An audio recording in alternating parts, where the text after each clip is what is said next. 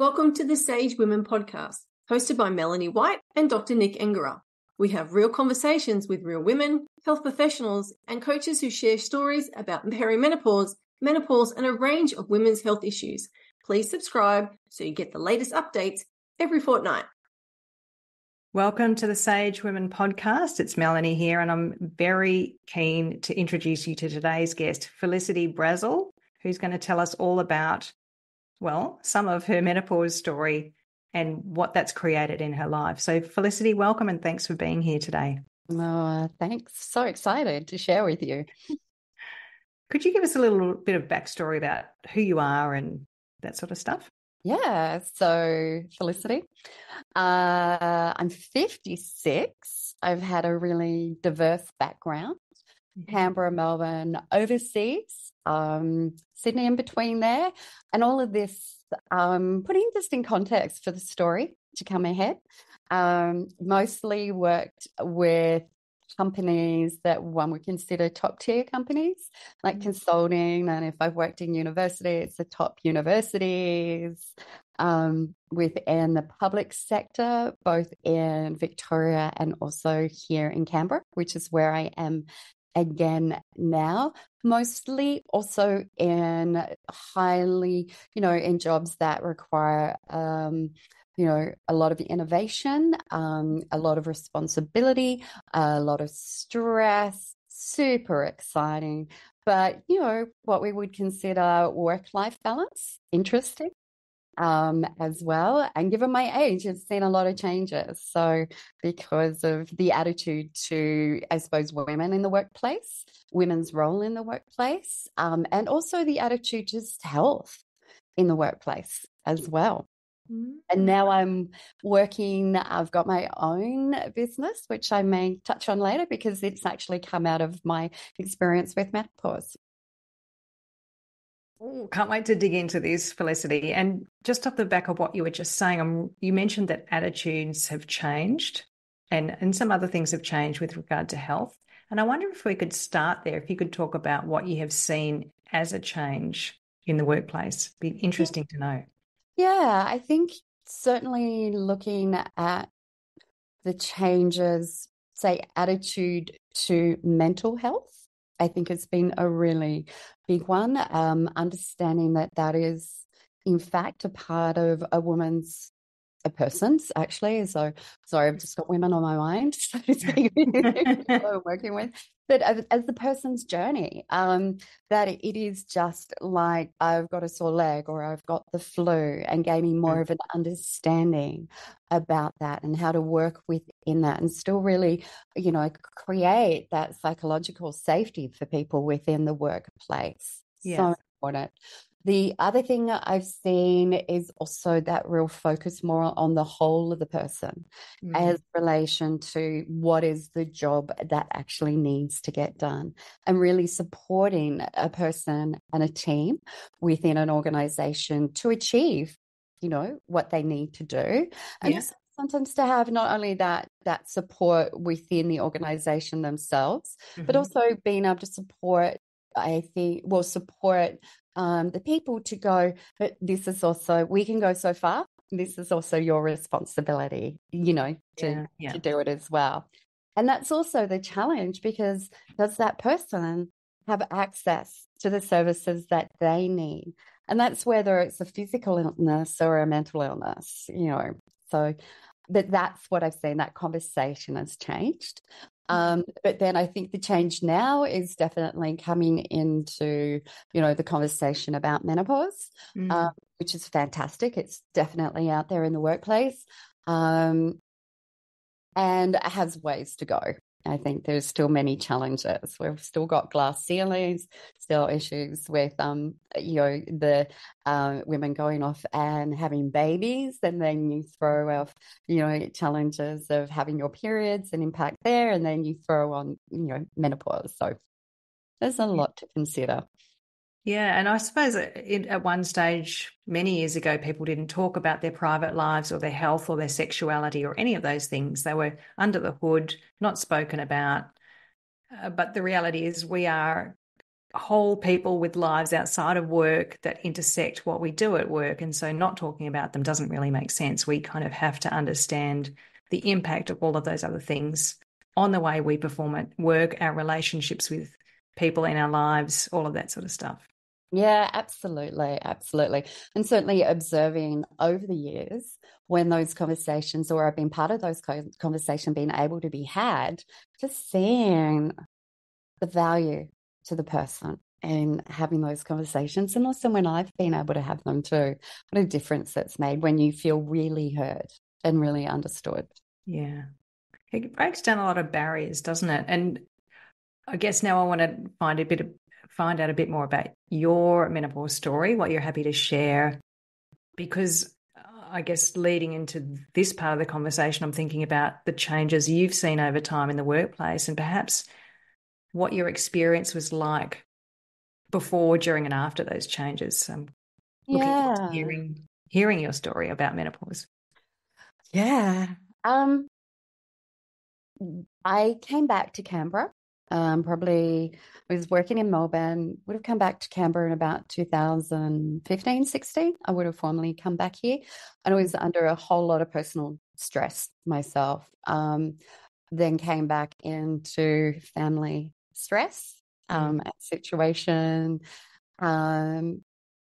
And then started, and then was fortunate, basically, that I was able to easily get work here.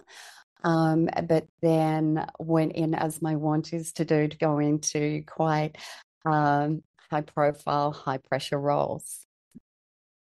With all of that going on, and then with my father who had Alzheimer's, and all of a sudden I kind of like, this can't be normal for me to break into tears at work. I've never done that before. But all of a sudden I'm finding myself extremely emotional. And moods kind of going up and down, but I just put it down to everything. You had a lot going on at the time, it sounds like.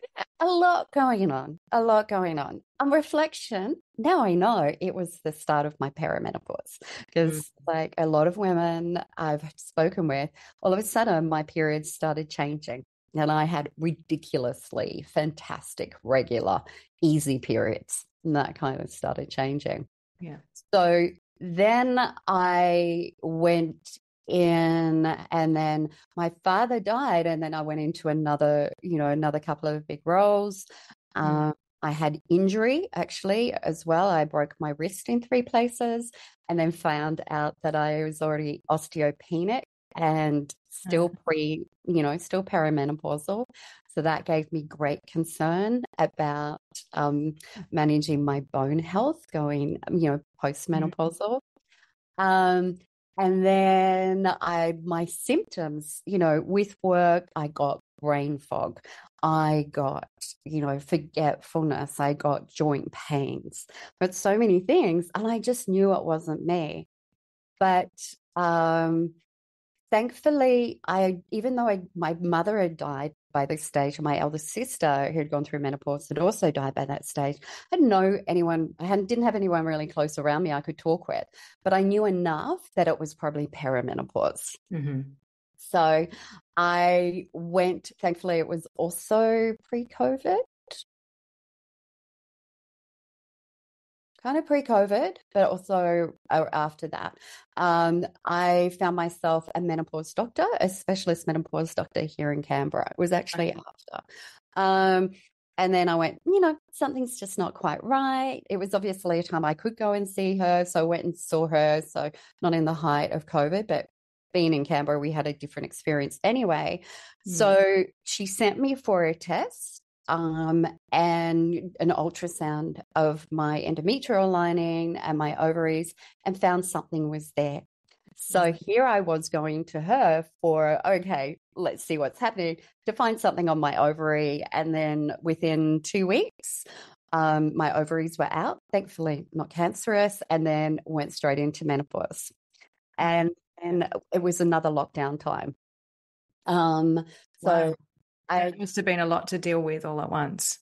It was a lot going on, and work was crazy ass stressful. I still remember my menopause doctor goes, know, consider reducing stress, because I was also doing a master's in applied positive psychology at the time, Yeah. out of the University of Melbourne. And I went, oh, Consider reducing your stress. How do you do manage. that? Oh, what's your story? Life's good. So then I went postmenopausal, had no real support at all from the surgeon and their rooms, unfortunately, at all. My doctor was great, but really hard to get into. I went into, and then I have my family history of breast cancer. So what's possible for me to have for hormone therapy? So it was a real journey of having to go and advocate for myself. And I am that person who can. Yeah. I was the one who had to go and, ridiculously, though it might seem, I have an oncologist, even though I've never had cancer, because I needed to go out and find out from her, can I have it? Estrogen, and if so, what can I have? And then be that person who takes it back to my doctor. And the one thing that I really missed, not only was all of this happening during COVID, but it was also very few people in my life were going through it. So Right. I had no one to actually be able to talk with. And I was doing a really high pressure job. My brain fog, my memory, anxiety levels, it was just going through the roof. No matter what I was doing and taking, because it was all around about that self-care. It was very hard to have self-care. And then I had injuries upon injuries. So, and then it was, that impacted again on my own well-being I'm an emotional eater. So what was I eating and inability to exercise? Wow. So my first part of my postmenopause journey was not fun at all. Really? No, but No, I'm hearing that. It must have been, there's a lot going on. You had a lot of severe symptoms by the sound of it, and very little support at that time. But my couple of saving graces was I was doing my master's, and from the very first day of my master's, I said I want to study as much as I can on well-being and of women through menopause. So pretty well, I'd already had a lot of, evidence-based knowledge that I'd gained to me, so much so that I was hearing things that people were telling me, I could already say yes or no, or, okay, that needs more information. So that was one of my saving graces. When you say it was one of your saving graces, how so? How was it a saving grace for you? Empowered by information. Empowered by knowing what I was feeling was normal. Yeah, right. Empowered by knowing and being now in contact with people out in the social world, like Amanda Thebe, who, I was chatting with her from a academic perspective and going, and just being able to say, this and that, and reading the books and her books and other books. So knowing that it's normal. Finding particularly this was back from 2020 onwards. So that whole social media landscape in this space has changed significantly in this time. So really being able to go back and go, okay, no, they're great. They're the ones who have been there from the beginning in terms of this, and being able to follow them. Gaining understanding too, or about what information to trust and what not to trust, or what to question and how to question it. Just on that, it's a really good thing to think about, because a lot of people are looking for information. And I mean, it's the market research we did before setting up Sage Women's Health indicated that a lot of women are looking online for information as a primary source. How do you decide what's good quality information and what's not? Is there an easy way or a couple of tips that you have? I decide by, is it evidence-based? So I always look for, if someone makes a statement, I always want to go, where are you getting that statement from? Yeah. So I suppose there are certain things that I will not look at information if it says balancing hormones. If it says Dutch saliva message, I will discount that because evidence shows that you can't do either of those. So, but there are things that you can certainly diet certainly helps, go through menopause, which is fantastic. And there's definitely a lot of research out there about that. So they are the key. And I really look to when I look for that evidence. So I look and say, okay, if it's been researched, I look at what was the research like. So is it a good quality research, by which means is that has it been done by more than 5 people? Is it repeatable? Has the findings been peer reviewed? So I know that all sounds very academic-y, and there is a reason for that because it's a scientific method. And our body is amazing and it's scientific. And I always look at that too within wellbeing science. And wellbeing science is not wellness. So it's nothing medical. It's got nothing to do with diet, nutrition, etc. This is my definition. Wellbeing means, and the science of what is going to help us thrive, so feel good, do good in life, and what are the consequences of that as well. So what's the consequences of not having good wellbeing? But also, how can we improve it?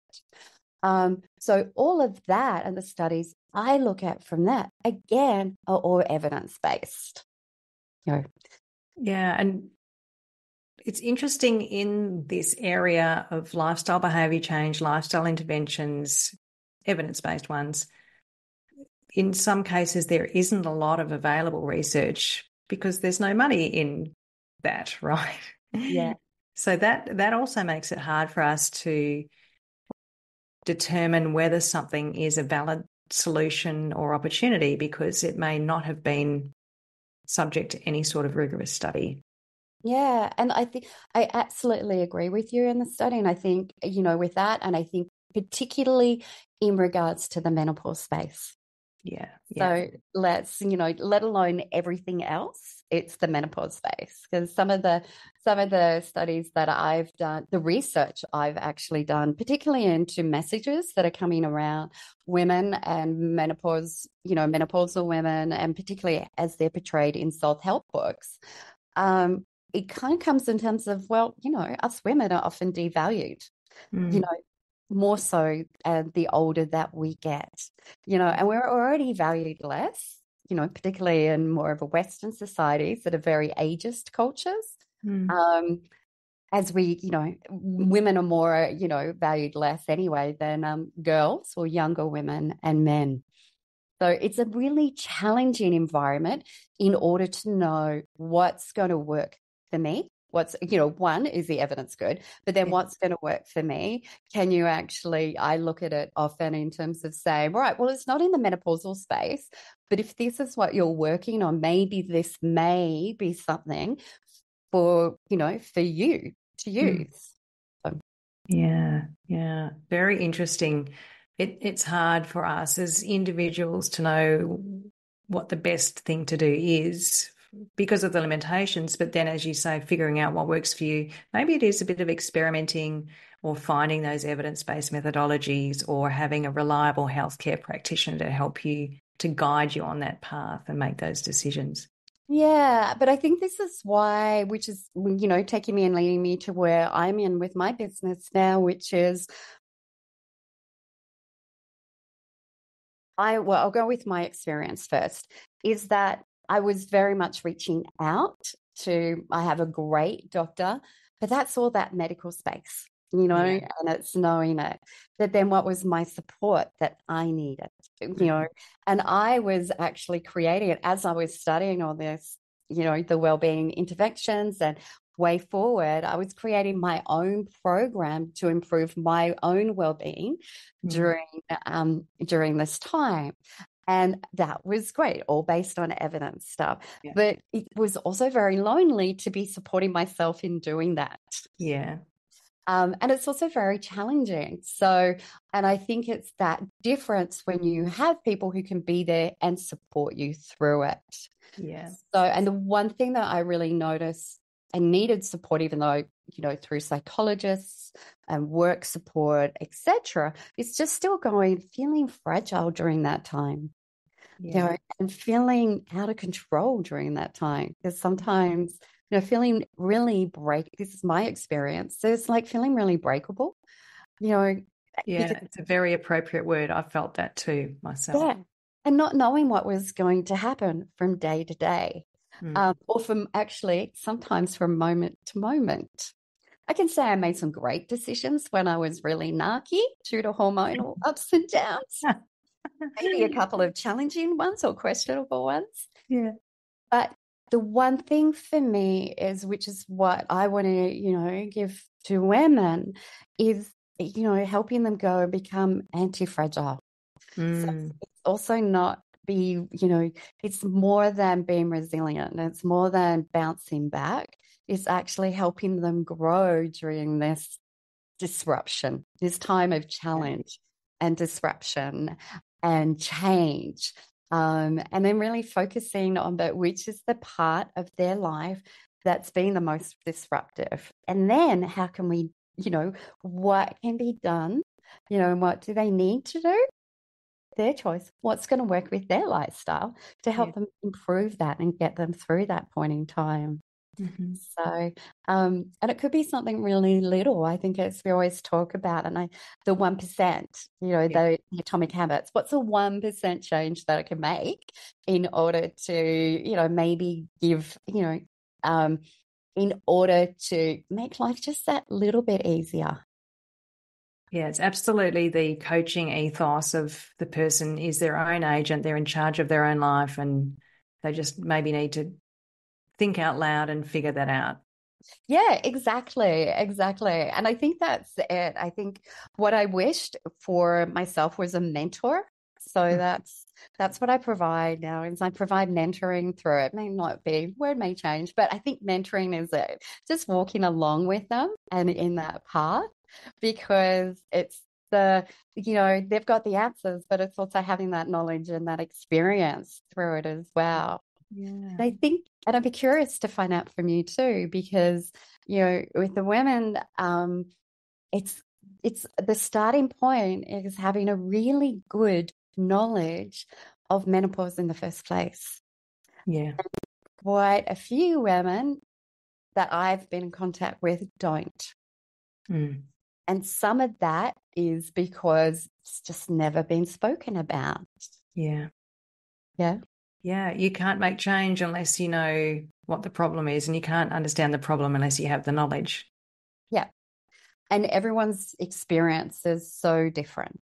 And I'm sure you've probably spoken about it before, but all the research is that because of our demographics, our lifestyle, our biology, our, the society in which we live in, our, our psychological makeup and experiences, that all influences how we feel, like how our body reacts during menopause, both at a psychological and a biological levels. So all the discomforts that we may feel. And then I think that's also tricky, because we may experience discomforts or symptoms, but are they menopausal or not? Yeah. And how do you determine whether they are it or not? And then you have the complexity too of if you have someone coming in from another country, let's say from Vietnam, who, they might have a very different cultural approach to menopause. Yeah. And then they come into Australia, then they often will start taking on the Australian cultural approach to menopause. Yeah. So, and do they know that? And are they aware of it? And then it's which cultures in Australia talk about it or not, when it's not really, I think it's too often in Australia, in the media, when it's spoken about, it's still very white mainstream discussion about it, rather than, other ethnicities, and also other cultural backgrounds, and then also from a transgender perspective. So There's lots and lots of layers that make us all so unique in our experience of this. And of course, 20% of women have no symptoms, lucky them. But the 80% of us that do and have at least one very disruptive symptom, that's significant. And there are a lot of women out there who are struggling with menopause at some level. And Felicity, I'm keen to ask you, in terms of your experience with menopause going through it, what do you think the silver lining has been, the biggest opportunity for you of having gone through menopause as you did? Not having periods anymore. Though I missed it to a certain extent, and maybe that's because I had it via surgery. Yeah. I think I missed that monthly cycle for a period of time. I have to say it was that familiarity of knowing how my body worked. I love the fact now that I don't have that. So I mean, I still have, postmenopausal, I still have a few ups and downs, but I don't have that to the extent. So whereas before I used to have to plan my month depending on what I was going to be doing, because of energy levels and just respecting my body in that sense. I love the fact of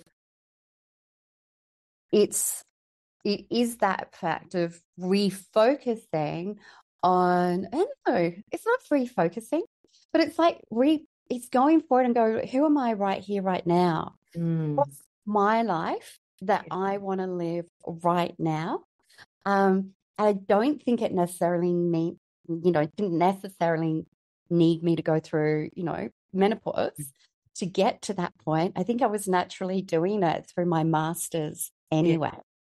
But it's that moment of going and saying, I'm no longer I am transitioning into a new phase of my life. Yeah. And I have people who are 20 years younger than me going, I can't believe you're doing that. I can't believe you're starting up a new business. I can't believe you're bringing in a not-for-profit thing, because they go, oh my God, but you're 56. And I go, and because I don't feel it. Yeah, and why wouldn't I at 56? What's wrong with that? This is the societal norm or expectation for our age. Yeah, it is. And I think I've never lived within that. I feel great in my body. I feel empowered. And I think that's because I'm sure that's because I'm postmenopausal. I'm absolutely sure it's also sure it's because I have more understanding now about my body. And I have more understanding now about what's important to me in my life. So they're my silver linings. Amazing, amazing. And I think what you just described is something that I call the blank slate, because all this change is thrust upon you without your permission. And, the first stage of change is understanding that something isn't right. And especially when it's outside of your control, then the opportunity is who am I now and what am I capable of? And I love that you've really grabbed onto that and run with it. Yeah. And for me, I have, because I work in the supporting women through menopause, or actually brought everyone through that menopause, because I can't imagine not doing it. I can't be doing anything else. I bet you couldn't have imagined yourself doing this 20 years ago. God, where was I 20? Was I 20 years ago? No, I couldn't have. Yeah. The only constant in my life in that sense is I've always wanted to make whatever I touch better. So make the world a better place has been the one constant in my life. So I would love for you to tell us about your not-for-profit, because I think that's really important, and people listening to this might like to connect with you and get some support and understand themselves a bit better. So I don't want to reveal it all, but can you tell us about that? No, not at all. So this is separate from my business. So my business is Strong into Superb. Completely separate to it is Pop-Up Menopause Café. And Pop-Up Menopause Cafes is based on a UK charity in Perth, Scotland. 2017 they started. Wow.